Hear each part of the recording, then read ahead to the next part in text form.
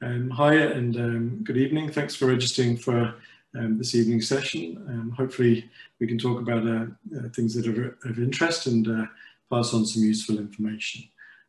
It's quite a big topic. I just want to convey some of my own personal thoughts and educate on some of the issues that we will commonly see runners in particular. So just to introduce myself, my name is Mark Jackson. I work as a consultant orthopaedic surgeon and now predominantly a sole knee specialist.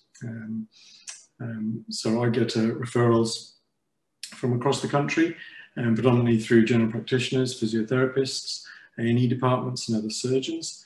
And this can involve treating and assessing patients of all ages, right from the age of 12 up to, well, there's no upper limit really, so often seeing patients well into their 80s and 90s. Children who are under the age of 12 tend to obviously be looked after more through the paediatric system. So I'm based predominantly here in the sports surgery clinic.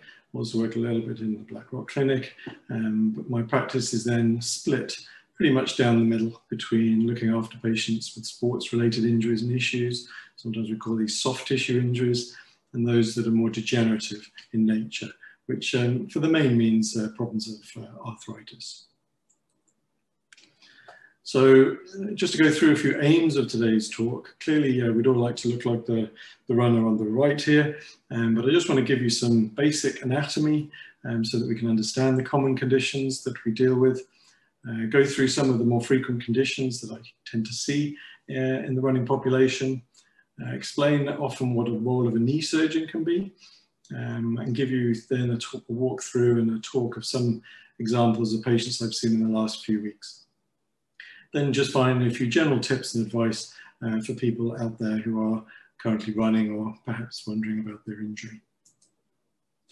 So just some very simple anatomy, and anatomy is key to any surgeon's life, and we need to know this in a lot of detail.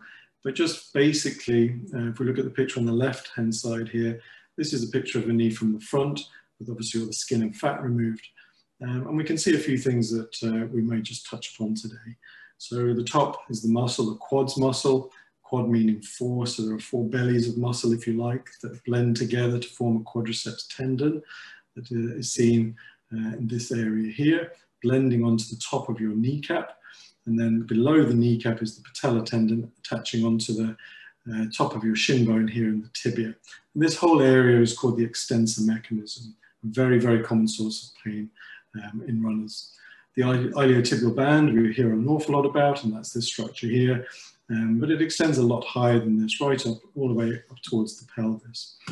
And if we look at the structures then on the right, with a lot of the muscular and soft tissues now removed, we're going to be seeing the bones, which, as we mentioned, the tibia being the shin bone, the femur, which is your thigh bone. The kneecap here is the patella is reflected out of the way just for the picture. And now we can see the joint surfaces, which are usually very smooth and low friction. We see ligaments in the middle, so we hear a lot about this fella here, the ACL, the anterior cruciate ligament. And then in between the bones, there are these things called the meniscal cartilages, and you've got one on each side of the joint. And we'll touch upon a few of these issues as we go along. So again, if we look at these pictures, this picture now on the left-hand side of the screen is just a dissected cadaveric specimen with the knee opened up. So again, we see the joint surface here, this lovely, smooth, glistening surface. This area here under what's the LFC, so this is the lateral side of the knee, the lateral femoral condyle. This is how it should look. On the inside of the knee, on the medial femoral condyle, there is a patch here of some wear developing. Not too bad, but it's certainly happening in this specimen. And then ligaments in the middle. If we were to put a camera in the joint down here and have a look, this is what the viewers we get in our keyhole surgery procedures. So this is called an arthroscopy. And the camera there shows us the meniscus here sitting wedged in between the surfaces. And again, in this example here, this is completely normal with lovely white, smooth, articular joint surfaces. And then the last picture here on the right-hand side again shows how these meniscal cartilages, one here and one here, are wedged in and interposed between the weight-bearing portions of the joint. And it is important just to understand the differences when we talk about the term cartilage. The meniscal cartilage is what is often referred to as a torn cartilage. So if someone says they tore a cartilage, they're referring to these things here, the meniscal cartilages. The joint surface cartilage we often refer to as chondral or articular cartilage, and that's these white smooth surfaces. So half my work, as we mentioned, is a lot of sports-related issues and soft tissue injuries. And just to give you a few pictures here, the top 3 pictures are keyhole surgeries looking after meniscal cartilage damage. So here is a tear, and this is when we've removed it. Here we're doing some stitching and repair of a cartilage, and things can get quite complicated. We tend to sometimes offer this in very specific indications and sports injuries only. The bottom 3 pictures is maybe more then of the ligamentous type work that we might have to deal with the middle picture at the bottom being a very typical torn ACL or anterior cruciate ligament. And once we've cleaned it out, and we're putting a new one in for patients who are desiring a return to their sports in particular, it would look like this. So this would be a before picture and an after picture when we've reconstructed and made a new ligament here. And then finally, this last picture on the left is when we have to do open surgery for very complex injuries, when somebody has essentially dislocated their knee and tore apart lots of these structures we're talking about. Then the other half of the work will be the more degenerative and arthritic problems. And just a few examples here of what we might end up having to do for people. Top left, this are the 2 components of what we call a partial or half knee replacement. This is a full total knee replacement. This would be somebody who's having to undergone another knee replacement. So this is a revision total knee replacement. And this is a procedure called an osteotomy. So this is a younger person with arthritis that we're trying to delay this individual getting a knee replacement. But don't assume all these people are old. Plenty of these patients I see are in their 40s and 50s, and it's not infrequently that we're doing knee replacements on people in that age group. Most, however, are going to be into their 60s and 70s. So how common is a runner's knee injury? Well, the answer is extremely common. So you go to any race, you're going to see people like in these pictures all taped up, wearing straps, wearing bandages. And this article here is from the American Journal of Sports Medicine, which is probably our most respected journal within orthopedic surgery and sports sciences, and looked at a 2-year study on 300 runners who were initially uninjured and followed them up prospectively over 2 years. They were aged between 18 and 60, and running for at least 10 miles per week. And at least one overuse injury was sustained in 2/3 of these individuals over that 2-year period, with at least half of those individuals getting more than one injury. The knee was the commonest site of injury, with again, almost 30% of all those injuries being at the knee. And the patellofemoral region of the joint, which we've mentioned being the extensor mechanism, was the most common. The most frequent group that were injured were the amateur and inexperienced athletes, the female sex, and the middle-aged runner. So if you picked up an injury, you have a problem, what tends to happen next? People will discuss, usually with friends, their family, maybe some fellow runners. Have people had similar experiences, and what did they do? Next step might now be for people to pick up their mobile phone, type things into Dr. Google, and see what their advice is there online. Maybe they decide to take a break from running for a bit and see what happens, perhaps see a physiotherapist, maybe some treatment has begun. If things go well and things settle down, fine. But if not, maybe then it's taken further. Maybe a sports doctor gets involved, maybe patients go straight to their GP. And then obviously orthopedic surgeons can become involved too. So I would see patients sometimes referred directly to myself, straight from a physiotherapist, or even self-referrals, or sometimes we're the very last people to be involved because everything else has already been tried, tested, and maybe has failed. And when I do see patients, nearly everybody I see is going to have had an MRI scan, and that certainly helps me to give the individual the best diagnosis I can possibly give them, and give them a guide to what the best treatment options going forward are likely to be. So what are the common conditions? We won't go into this in too much detail. These issues here are very, very common. The tendon type pains, so the quadriceps tendon, the patellar tendon and the hamstrings, and these issues are also commonly seen. They can be, however, divided up a bit more simply into two groups. We have the overloading and overuse type injuries, and we have the degenerative type problems and injuries. The overload injuries are a bit different. They tend to be fine. They tend to resolve as long as appropriate treatments are initiated, which generally are non-surgical, and these then can be reversed with most individuals attaining a good outcome. They are also in the main preventable. This picture here just shows a schematic picture of the patellar tendon being inflamed. Patellar tendonitis being a very common condition. The degenerative issues, however, are a bit different. These are irreversible and need a little bit more careful management and advice. Surgery can occasionally play a role. Is degenerative change inevitable? Yes and no. Some people are lucky and they escape and they don't seem to get too many problems, but everyone gets older. Everybody's going to get grey hair and wrinkles. And I'm afraid people's joints do start to show the strains of the aging process. Some just get it a bit earlier in life than others, or more obviously than others. So what is overload and overuse? Well, it can begin really with some risk factors. Those are going to be usually patients who have some inadequate strength or strength imbalances. Maybe they have quite poor running biomechanics and some inappropriate training regimes. And then there becomes this imbalance. And it's the imbalance between what the body can cope with and respond to, what it can heal, and against the load that's being delivered. And if there is too much load and the body can't respond to it and heal and become accustomed to that new pressures and loads, then there is this imbalance and overload problems can begin. The majority, as we've said, are manageable without surgery, and most then will have no long-term consequences with regards to the development then of osteoarthritis. But it is important to have somebody guiding individuals, taking on board advice from experienced therapists, and the sports medicine doctor or GP can sometimes help out, and sometimes investigations are necessary and injections are necessary. Maybe we need to rule out other pathology. Is there an issue with the spine? Is there an issue with the hip? Are there rheumatological conditions? So there are sometimes further investigations that are warranted, but for most, that isn't going to be necessary. So what is my role as a surgeon? Well, I can be good cop and I can be bad cop. We need to obviously assess the condition. We need to usually take a good history. We'll examine the knee and see what we find. Help then come to a diagnosis. Interpretation of the imaging and giving this context.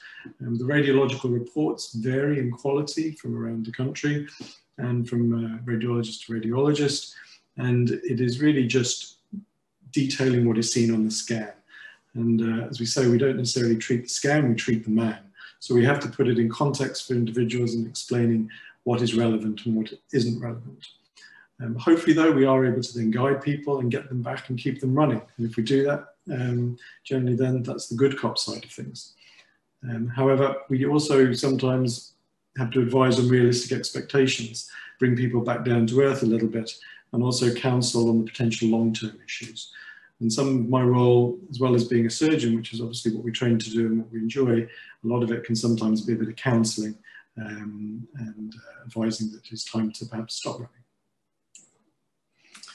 So the challenge that we face sometimes in a runner's knee is that both of us see it differently, but we have very similar goals. We both want people to be active, want people to stay involved in the things that they enjoy doing, but we also don't want to do this at the behest of having long-term problems. So the runner I see is often very anxious about having some time out, wants to obviously improve their symptoms and their pain, and some patients are often incredibly surprised if they've picked up an injury. There's often an expectation that we're going to be able to fix everything and have a very quick fix for it. You know, maybe saying, I have a race coming up in 4 weeks. I've committed to do a triathlon in Barcelona in 2 months' time.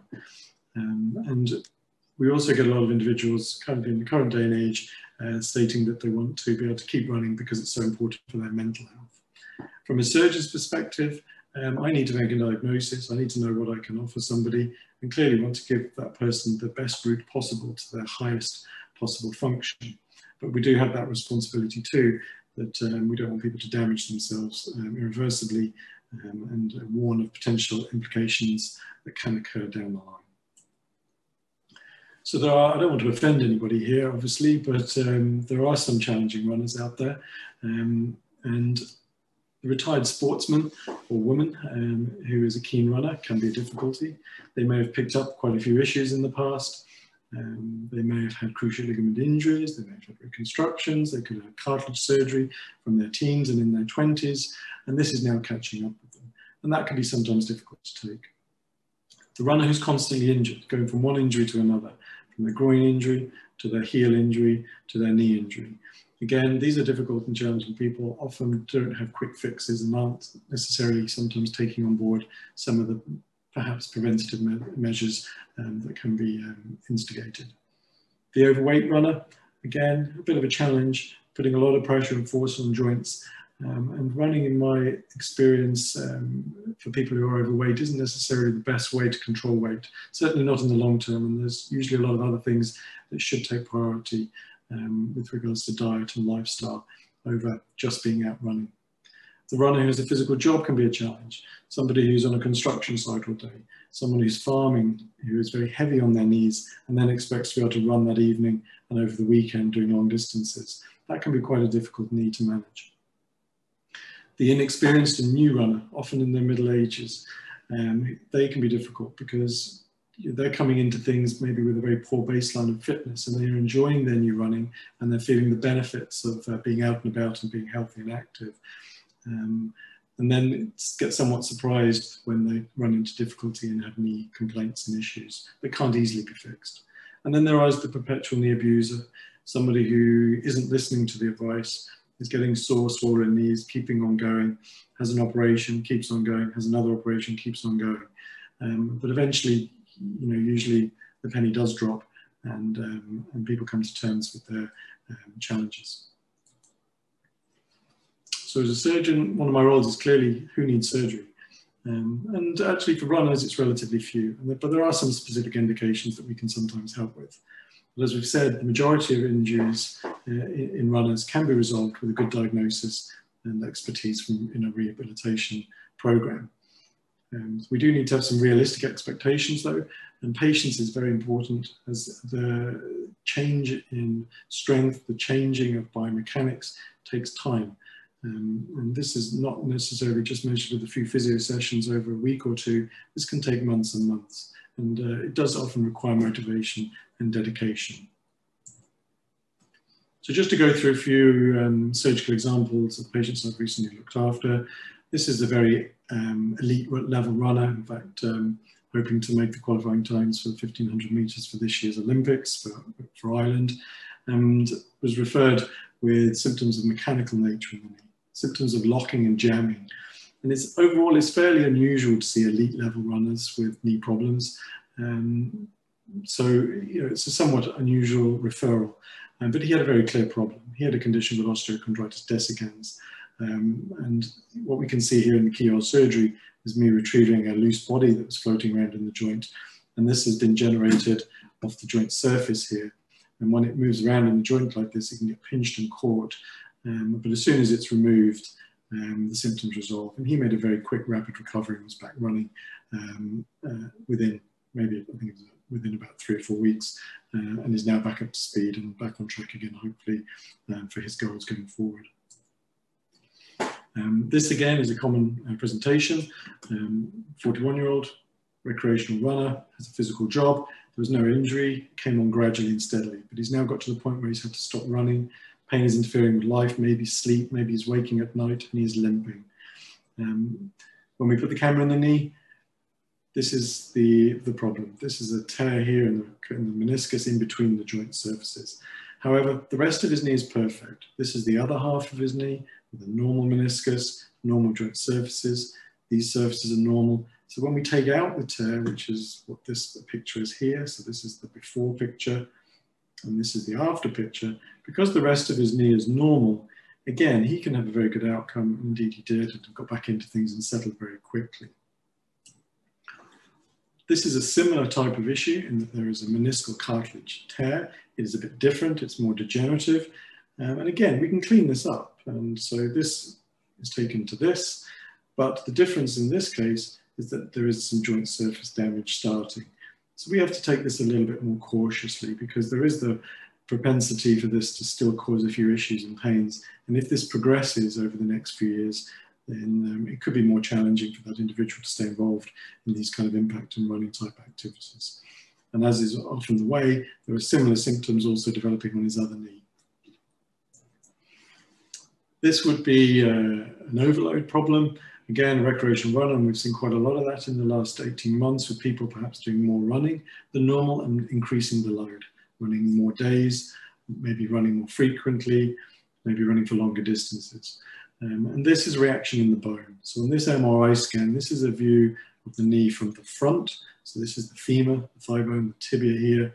And in this bit of bone, you can see a white pattern. This is a side view showing the same pattern in the bone. And what this represents is bone stress, bone bruising, if you like, or bone edema. And this is indicative that this bone isn't enjoying this new load and is reacting because it isn't getting a chance to heal. This, though, is in the background of a knee that otherwise looks good. So again, if this is rested and protected, the bone will heal, symptoms will usually subside, but it can take time. And this type of condition can sometimes take at least 3 months, sometimes longer, before we allow that person to then start to up their load and increase the running again. And in the background, need to be seeing a physiotherapist to be working on their strength and seeing if there are some preventative measures that can be put in place before that person returns into their desired activity. This then gets a little bit more challenging because this is now significant arthritis at a young age. This individual, again, has been a regular runner over a good few years and seems to remember there was an old hurling injury, probably tore his ACL ligament, but didn't need any surgery at that stage. But he's now at the point where on the scan that this is a very worn out joint, and when the camera is put inside the knee, there are areas of bare bone rubbing on bare bone. So this is now 100% game over for this individual. They have to accept that there is no good fix for this and running is unrealistic. But however, there should be other activities we can get this person into: the gym, the bike, cross trainers, weight training, and we can then hopefully maintain some good function over the years, but we'll have to accept there are more major surgeries down the line and we need to delay these for as long as we can. Somebody who's a bit overweight and running, as we've mentioned, can be a challenge. So this individual weighs 120 kilos and is using running as his way to control his weight. However, now he's getting arthritis in and underneath the kneecap here on the scan. He also has a poor program of running, very poor basics, and is weak. So this is very vulnerable to progress. And it won't be long before other areas of his knee also catch up and start to wear down. This is not, again, a surgical case. This is just about education, telling people what's going on, interpreting the scan, and giving the expectations going forward. And again, this individual needs to now look at alternative ways to control weight, as opposed to the impact to activities and running. One final case, again, premature osteoarthritis, again, in a very active individual in their 40s who has been heavily involved in doing triathlons and long distance running over about a 10-year period. And this is on the background of having a previous cartilage surgery about 10 years ago. These are both of the knees. The right knee here is bone on bone with a stress reaction again and bone edema. And on the left knee, less advanced changes. But this right knee in particular is in big trouble. This left knee may settle down. But you know, this gentleman has persisted with his running despite being sore, hasn't really listened to his knees. And by the time he comes to get attention and be reviewed, things have really moved on.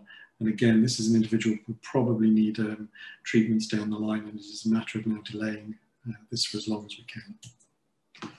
And then we get the serial knee abuser. So this would be somebody who's very vulnerable to getting problems, a daily runner, someone who every single day goes out running without rest and does nothing else, and has been aware of symptoms over time, but is now getting worse. Still running though, determined to keep running, not prepared to take time out and rest. And as well as the run, will often walk for 10 kilometers a day. So what's happening now is that this person is getting arthritis again, similar to the overweight case we just discussed, where the kneecap is wearing out over the front of the joint. But there's also a stress reaction and a stress fracture here in the inner side of the knee. So again, although this may settle and improve, if she doesn't do this, this can deteriorate quite quickly into a much more significant arthritic problem. So again, education, not necessarily surgery. So a few hard truths about osteoarthritis. It's obviously great that our life expectancy and things has improved, but it does bring with it the challenges of osteoarthritis. And we as yet don't have good medical treatments. So this graph at the bottom right-hand side shows how the rates of, as we say here, the prevalence of arthritis in percentage terms is rising through the age groups. So at 40, at 50, at 60, at 70, and at 80. So at the age of, say, 70, 40% of the population, if screened for some osteoarthritis, will find that that's the case. Now, prevalence is different to symptoms. A lot of these people still may be relatively unaware of their symptoms, but if we MRI or X-ray people, there are these findings that are developing. And we can see here the significant increase risk and prevalence in women as compared to men. So everybody there has an individualized risk. We are not all the same. There are clear risk factors. We've touched upon a few here, age and whether male or female. But the other risk factors here, which are independent, are obesity, which plays a massive role now in the patients we see with arthritis at a younger age, and also those that have had significant prior injuries. And then things we can't do much about, genetics. You know, you can follow your favorite football team and find that there are players who are just constantly being injured, and some that seem to go through a massively long career without ever picking up much of an injury. And a lot has to do with genetics. How are your limbs lined up? What are the shape of your bones and joints? How is your collagen made up? What are your ligaments like? Are you somebody who's very naturally loose jointed, which can lead to problems? Are you somebody who's very tight jointed, which can lead to problems? What are you a responder to training? People respond differently. Some people's muscle hypertrophy comes very easy, some doesn't. And what are your muscle types? And there's lots of genetic factors that will probably play into osteoarthritis in itself, some of which we still don't really understand. And we have to remember that surgical treatments for arthritis are often significant, and in general are not going to be procedures that are going to allow patients to return into their running activity. So to get towards the end of the talk here, my top 10 tips here for runners would be to stay active, but don't just do running. To get stronger, get some resistance training going, and maybe get a good rehab person to evaluate and improve your technique. Please don't try and use running as your primary weight control measure. There are other things you can do, and it is important to recognize that the running may not continue forever, or you may pick up an injury, so you do need alternative ways. Similarly, don't rely purely on the running to manage mental health issues. This is clearly a complicated matter, but if you suddenly find you're out of running for a period of time, that can obviously add into anxiety and mental health concerns. It's good to get to know an experienced physiotherapist. Usually, unfortunately, there aren't quick fixes or miracle cures, and it is important for individuals to accept that sometimes time out is necessary to try and recover and rehabilitate.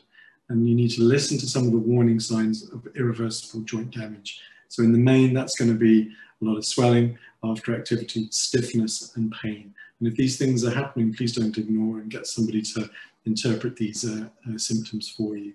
However, if all feels good, and you're managing your load well, and you're training well, it's fine to continue. And people will continue running well into their 40s, 50s, 60s, and sometimes beyond. But it's not for everybody at that age group, and we just have to be realistic. In general, even though I'm a surgeon, and is what we enjoy doing in a way, and what we've trained to do, surgery can often be avoided, and it can be a slippery slope. You don't want to just be looking for quick surgical fixes and find within a few years things have got a lot harder to manage. So in summary, we all have the same goals. We want people to be active, we want people to be healthy and enjoy their sports. Most of these conditions that runners will present to us with are not going to necessarily be going straight into anything surgical. And I do encourage you to listen to your knee symptoms. Get them checked out if you're concerned. Commit then to some prevention measures, which will involve some alterations perhaps in your training, and accept that unfortunately injuries are common and it's relatively common, and you may need on occasion to have a break and some time out. So I hope that makes sense, and hope people have picked up one or two things, and many thanks for your attention, and hopefully if there's any questions, I'll be more than happy to try and address those for you. Many thanks.